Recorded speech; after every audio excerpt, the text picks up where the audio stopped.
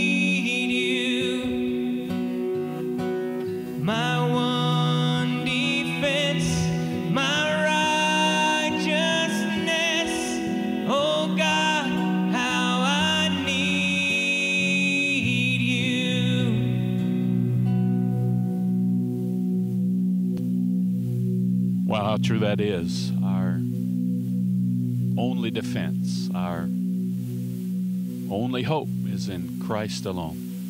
We put our trust in Him for all that we are in the future, which is after this life. We've also put our trust in Him for these days that we're living and walking through. And He's been trustworthy. He has taken us through everything we need. He has been there near to us, beside us, with us, in us, and through us. And we're just here to give Him praise and honor and glory. And as we think about participating through online worship or participating through online giving or mailing in offerings, as we think about the other ministries that we can be involved in by encouraging people and calling people and reaching out to people and sending notes to people, we want to be His hands and feet as we continue to walk through these times together, bringing Him glory and honor, because He's provided it all for us. He shed His blood. He took away our guilt.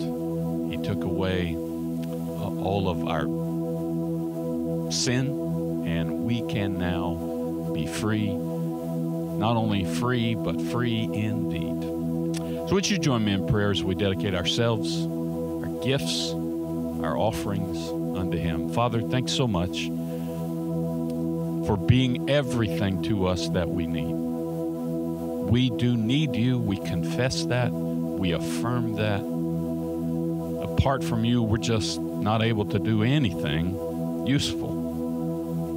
We're praying that You might fill each of us with Your Holy Spirit so that we might do the work of ministry even in more difficult times than it used to be. We pray for our missionaries. We pray for those who are serving all over the world. Ask Your care, guidance, and strength and anointing on their lives and ministries. And we pray for our church, and we ask Your blessings on it. And I pray for those who are watching at home that for whatever reason can't be in the gathering place, that they'd know that they are a part of us and we are a part of them. And we pray Your blessings on their lives as they sing with us and listen to our pastor as he opens the Word of God. Thank You for what You have done, what You're going to do. Thank You especially for what Jesus did for us on the cross and its daily and yet eternal benefit. You are a great God. In His name, Jesus, we pray. Amen. Sing with us as we are mindful of the great sacrifice of our Lord and Savior, Jesus. There's a place where mercy reigns and never dies. There's a place where streams of grace flow deep and wide, where all the love I've ever found comes like a flood, comes flowing down. At the cross, I surrender my life. I'm in awe of You. I'm in awe of You. Where Your love ran red and my sin washed white, I owe all to You. I owe all to You, Jesus.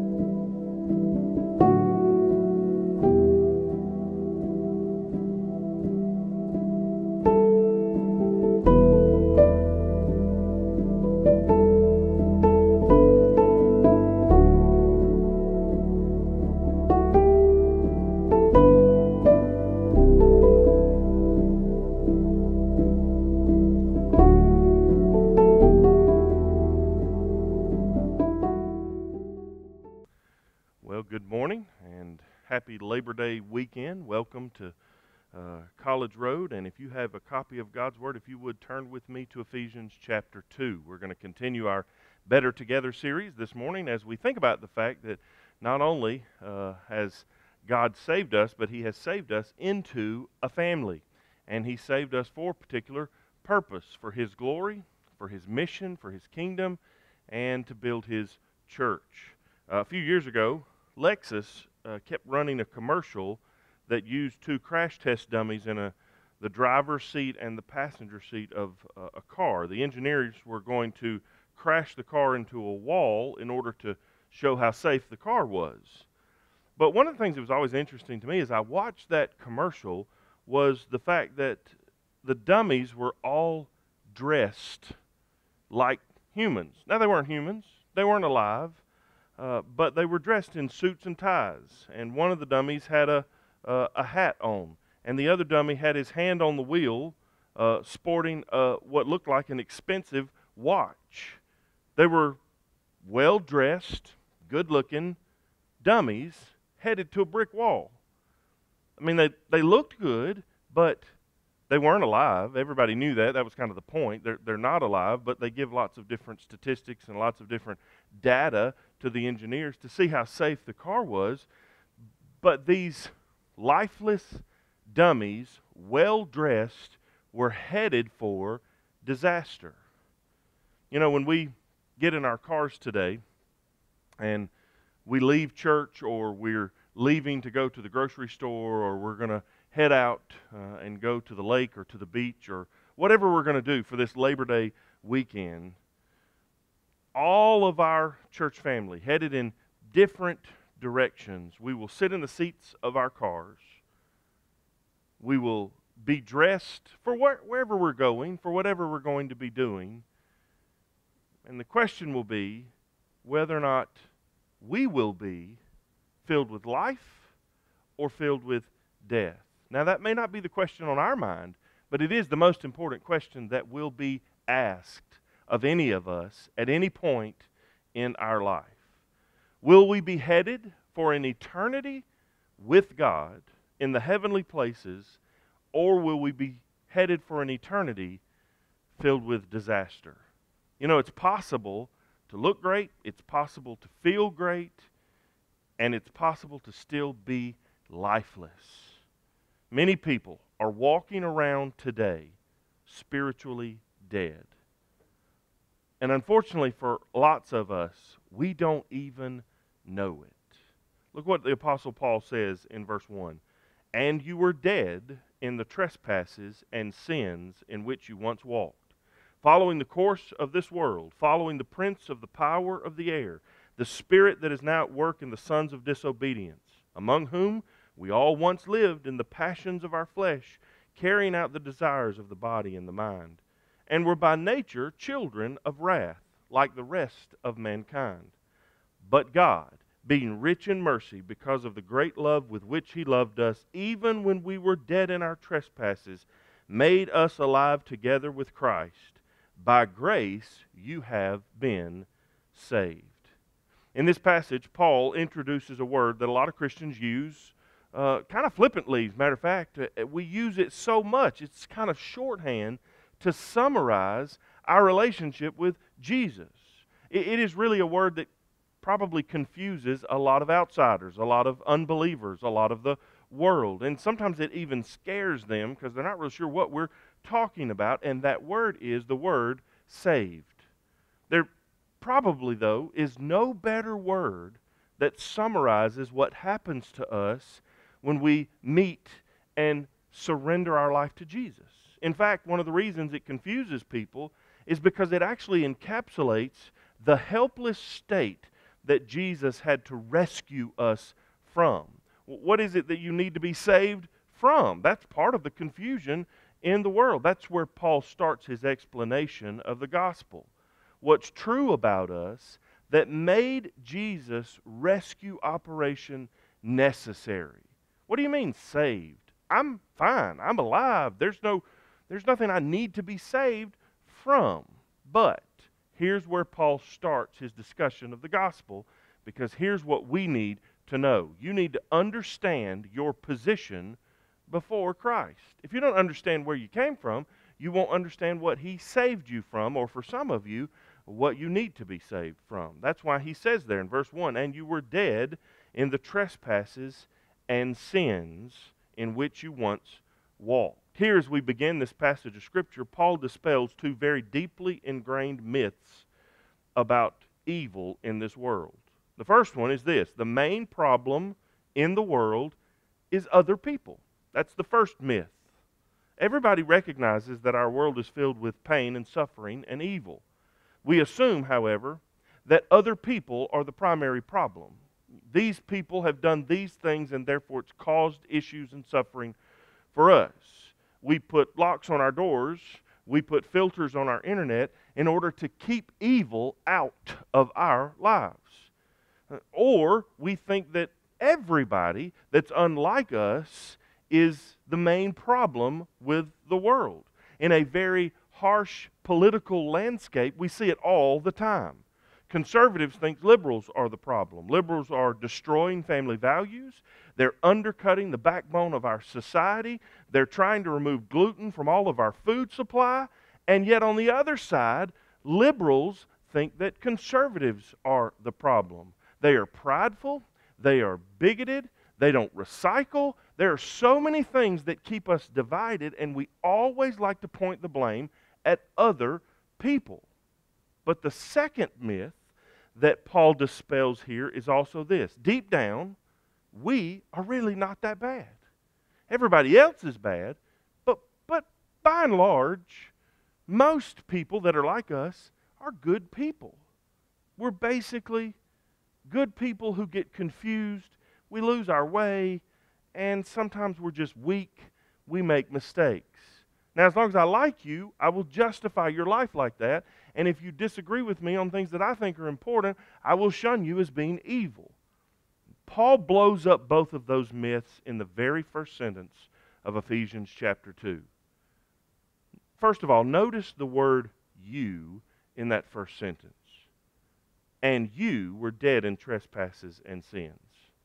You were dead. Not other people, you. There's only one category of people in the world: sinners.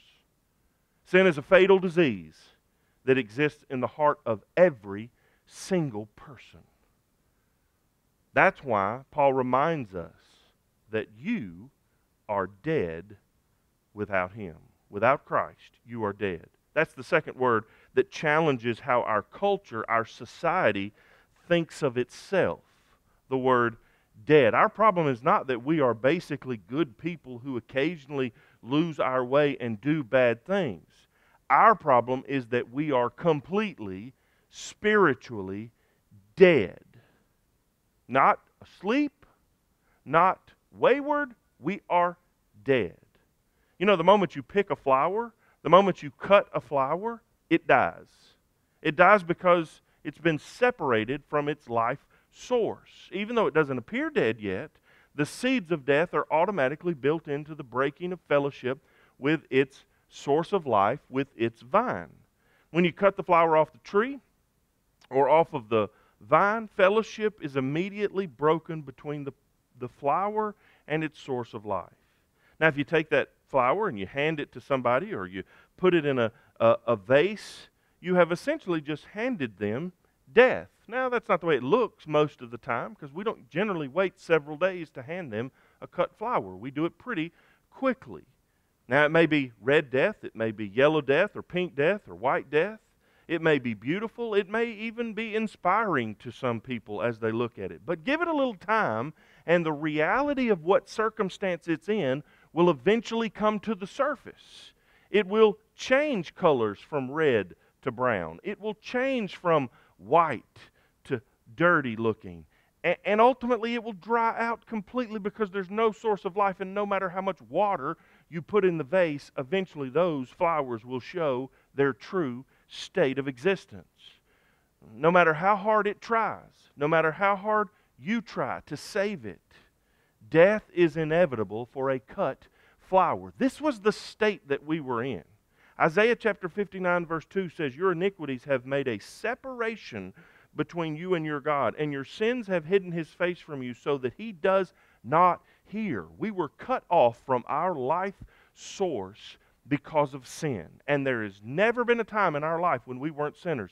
And there's never been a time in the history of the world where everybody on the face of the planet was not a sinner except for when Jesus walked the earth. But everybody else fits into one category of sinners. And because we're dead in our sins, no amount of religious behavior or religious change can fix us.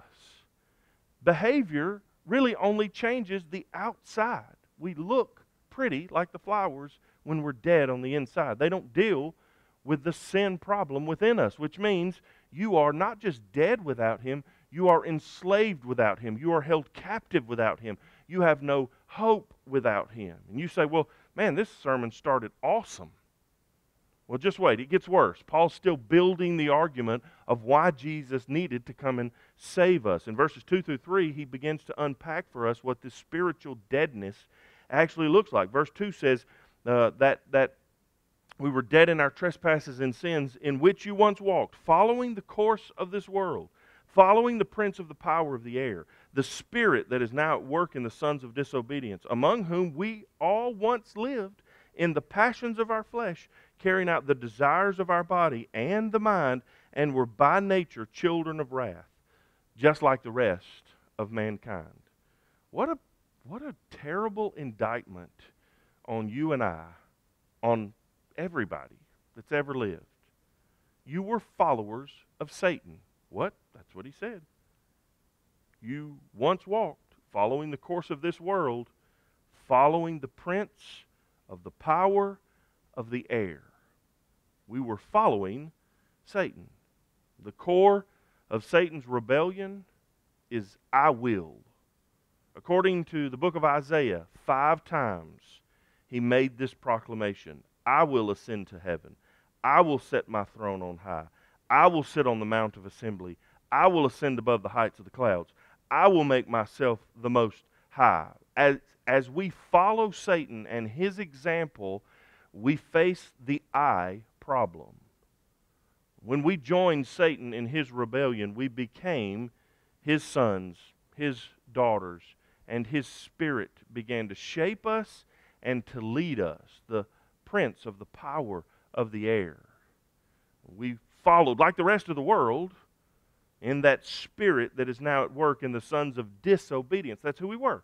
We were sons and daughters of disobedience, following Satan as he led by example, among whom we all once lived in the passions of our flesh, carrying out the desires of the body and the mind. We were by nature children of wrath like the rest of mankind. Our body, he says there, the desires of the body and of the mind. Our body says, have sex with this person or with that person when we know we should not. Eat this or drink that or put this substance into your body when we know we should not. Take it easy. Don't make anybody overwork you. Don't get so caught up in anything that other people are telling you need to do. You do whatever you want to. You get angry. You don't let those people talk to you that way. You be very, very I-focused. That's what our body tells us to do. But our minds say, listen, you make your own decisions. You do things your way. Those people are not the boss of you. That law enforcement is not the boss of you. Those leaders and teachers and parents, they're not the boss of you. You're the boss of you. You do what you want to. I will ascend to a place of prominence. And because of this, Scripture says we were by nature children of wrath, like the rest of mankind. Let that sink in for a second. You and I deserve the wrath of God. We really are dead in our sins. Our blasphemy against God deserves the eternal punishment of hell. And Paul starts here because in order to really understand the gospel, to place any value on the gospel, you have to understand what you were saved from, or you'll never appreciate what you've been saved for. But because we understand our position before Christ, now we can understand our privileges in Christ. Verse 4 contains probably the largest conjunction ever uttered in the history of the world, the most important one. John Stott calls this the greatest two syllables ever spoken in the English language, first written in the Greek language. And here's what it said. With all of that as the backdrop, that's who we are apart from Christ. Verse 4 starts with, but God. All of that's true, but God. Let the force of that hit you for a minute. You were helpless, but God. We were helpless, but we were not hopeless because our hope came from another place. We couldn't have hope in ourselves, but we can have hope in the one who made us. When you were dead in sin, God bared His mighty arm and went to work. But God, being rich in mercy because of the great love with which He loved us, even when we were dead in our trespasses, made us alive together with Christ. By grace you have been saved. We were totally dead, but Jesus gives you life. He rescued us from the depth of our depravity, from the enslavement of our sin, from our dead spiritual existence. Jesus saved us. Jesus gives you life. You were dead, but Jesus gives you life. I love watching Planet Earth, any of those kind of documentary series that really kind of display nature and everything that's going on in our world. I was on Discovery Channel. It was on BBC America. It's on Netflix now, I believe. I'm not sure if you've seen it, but you should watch it. It is an amazing display of God's gorgeous and amazing creation. Now, of course, that's not the way they frame it on the TV show, but we know better, right? We understand that what we're looking at was created by God. But one day we were watching an episode about jungles, and one particular section dealt with spider monkeys from Madagascar. I love monkeys, and I love spider monkeys, and I love watching about monkeys. And in one particular scene, a baby spider monkey girl decided to climb higher than she'd ever climbed in her entire life. She was trying to get to her mother, who was out gathering food for she and for her siblings, and unfortunately she made it to a particular place in the tree where the branches got very, very thin, and the baby girl was so high that ultimately those branches would start to give way. And when they started to give way, she lost her grip and she began to fall. And somehow, because monkeys are, a lot more impressive than we are, somehow she managed to catch herself on a little bit bigger branch by her tail. But she couldn't save herself. She couldn't reach anything else around her, and every time she tried to reach up to the branch that her tail had a hold of, it began to slump even more. She was clinging on for dear life. She was desperately trying to reach out and grab anything that could save her. The narrator, went on to say that 1 out of every 3 spider monkey babies will not make it to adulthood because they will fall from great heights trying to do something they should never be doing in the first place. And there she was, having done something she should never have done, finding the consequences of her actions leading to her death, hanging on by a thread. And just as her strength began to give out, the daddy spider monkey showed up, grabbed her, and carried her away to safety. You want to see a picture of what happened to us? We weren't even clinging onto a branch. We were in a state of free fall. There was no hope at all. There was no branch to grab. And Jesus stepped in and rescued us. By grace, we have been saved. Luke chapter 19, verse 10, for the Son of Man came to seek and to save the lost. Jesus Christ gives us life. And Jesus set you free. You were dead, and He gave you life. You were enslaved and captive, and He set you free.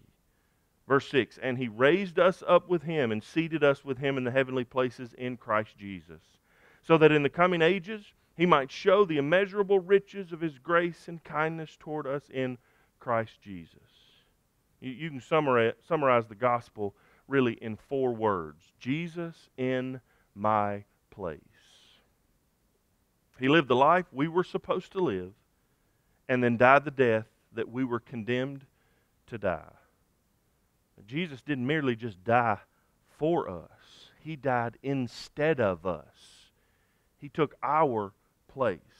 And because He took our place in God's eyes, I'm already seated with Christ at the place of honor around God's throne, raised us up with Him and seated us with Him in the heavenly places in Christ Jesus.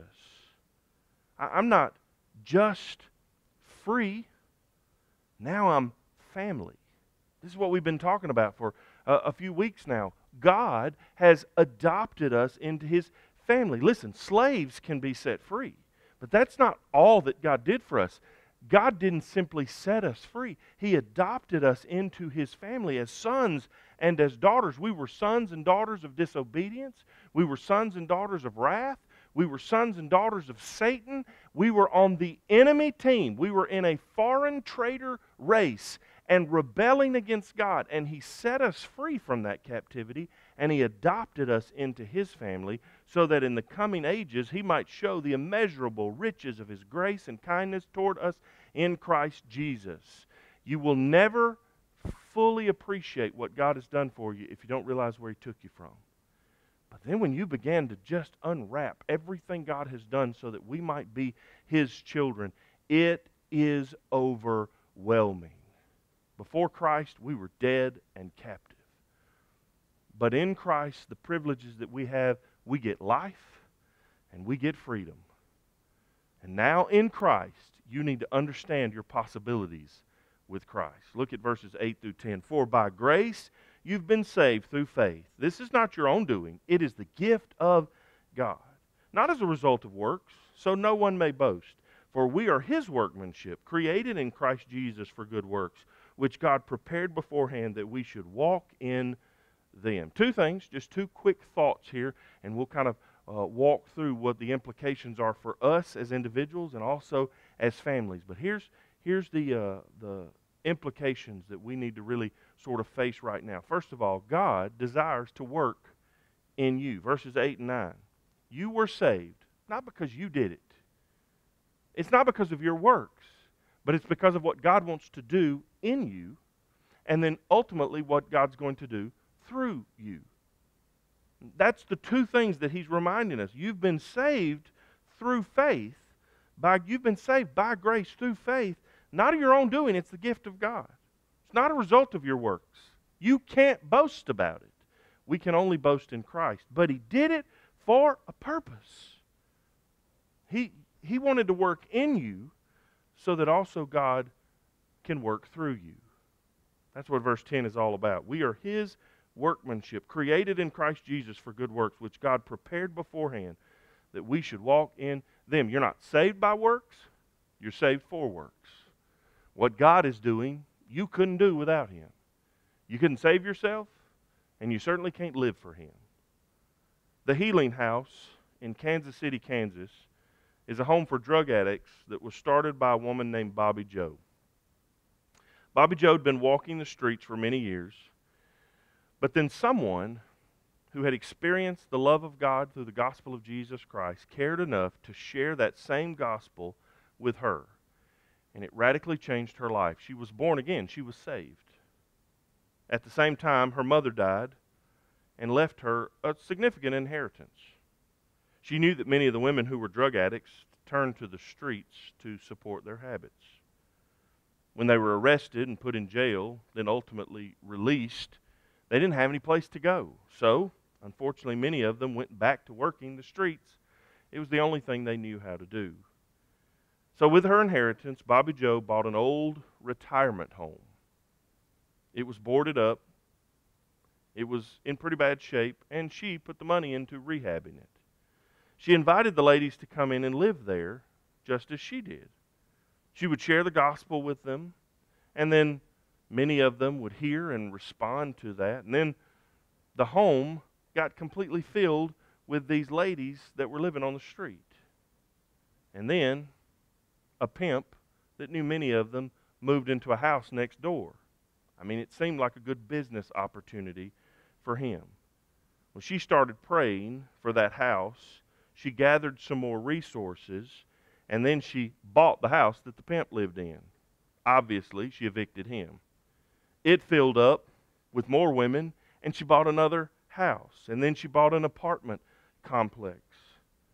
This one woman whose life had been racked by sin, but who had been freed from it by the power of the gospel, passed that same good news on to other people who ultimately would be set free as well.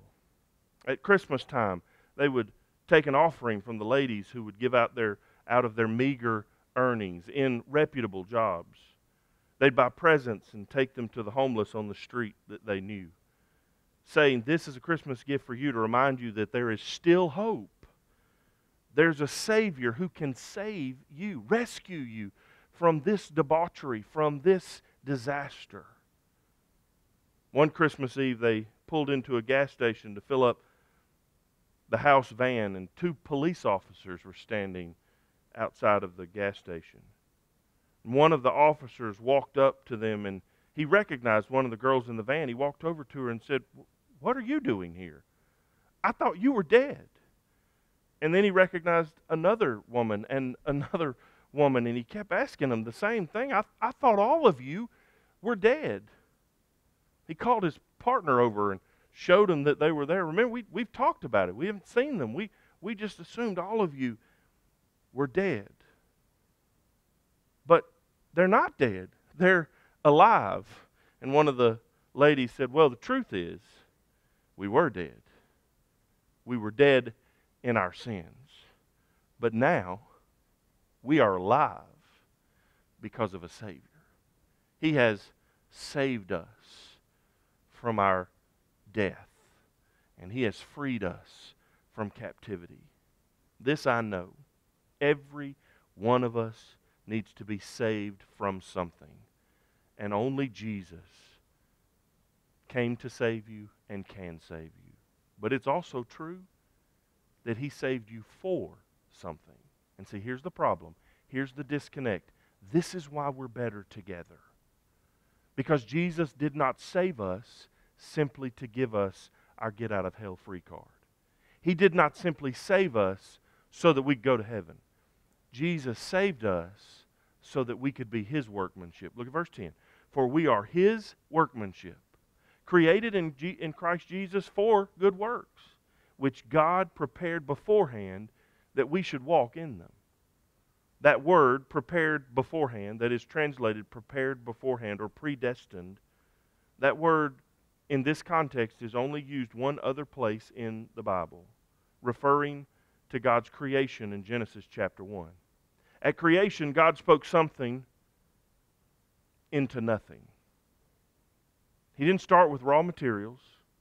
He started with nothing, and He created everything. He spoke a light that did not exist into absolute darkness. Here's the thing. According to this verse, when God saved you, He took a righteousness that did not exist, and He spoke it into being in your life. The same powers that spoke the universe into existence began to create righteousness and right living in you. The darkness in your soul is no more able to resist the transforming power of God than the night was able to resist the sunrise.